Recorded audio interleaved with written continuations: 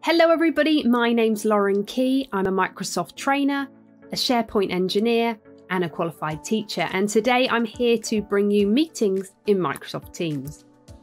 Now there are various ways that you can start a meeting in Microsoft Teams.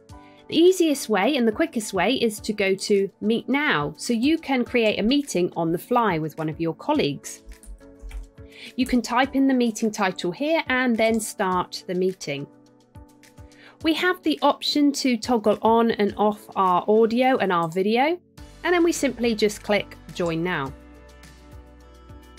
Once you are connected, you get the option here to show participants, and you can invite people to your meeting. Simply type in their name in the search bar, and then you will get a drop-down list of contacts that you have in your organisation. Click the person you wish to join the meeting. That starts calling them there, and they're invited to join. Otherwise, you can also schedule a meeting. Now, if I go back to calendar here and go to new meeting, you can schedule a meeting in the future. So let's type in our details here. We can add some attendees. You've got the optional bar here. So this one is really handy if you think the information in the meeting might be relevant to Johanna, but she doesn't necessarily need to join the meeting. She's there as an optional. Set the meeting date and the meeting time, and the end time, whether you want it half an hour, etc. You have the option to add a channel here. So let's go ahead and do that. What will happen here is that any chat or files that are shared within the meeting itself from the chat pane on the right hand side will be shared within that chat of that team, or whether it be a personal chat one-on-one with an individual you're talking to. So it will be shared there in the chat area. You can type in your meeting details here, and you can add in additional descriptions. We also have this scheduling assistant, which is quite handy. What this is showing you is during the time of that day, you can see when people are available, and it will show that they are available via the greyed out boxes here. Then you simply just need to send that meeting over. That will automatically sync to your calendar. And then you can join that meeting on the particular date and time when that comes. Now that's how you schedule a meeting in Teams. We can also do the same thing within Outlook. So if we go on over to Outlook and we're here in Calendar, we can see that I have that Meet Now button, which in this case is called Teams Call. Or if we go to New Event, we have the same fields here to fill in, but we have this Teams meeting toggle here. So if you toggle that on, that will set that as the Teams meeting, and then that you will get a link there for your attendees to join that meeting in the description.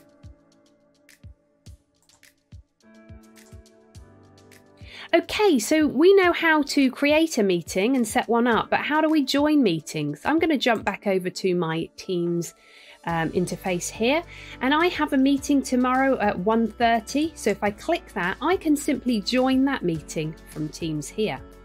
If you double click, you also get the click here to join meeting link, and this is replicated when you go over to Outlook, double click here, and we've got that click to join meeting link. Okay, so that is how you join a meeting from Teams and within Outlook. But I want to show you in meeting options. So let me just set up a Meet Now and set that up there. Let's join it. Okay, so when you're in a meeting, you are going to get a little bar here at the bottom, and this is your menu bar. So what is this actually showing us? Well, we can see the duration of the call here. We can toggle on and off our microphone and our camera. If you wish to share your screen during the meeting, click Share. You can select your window or your desktop which you wish to share, and that will share it to your attendees. We have more options here, so Show Device Settings is actually really handy if you're struggling to get external hardware such as earphones or speakers or cameras connected to your Teams. Go to this section here and toggle on and off which audio device, speaker or microphone or camera you wish to set for your Teams. We also have gallery views here, and this is how your attendees will be displayed on your screen. And when you have people join the meeting and it's a larger group, you'll also have the option to record your meeting, have closed captions appear on the screen, and also transcripts. There is this meeting notes option on the right hand side.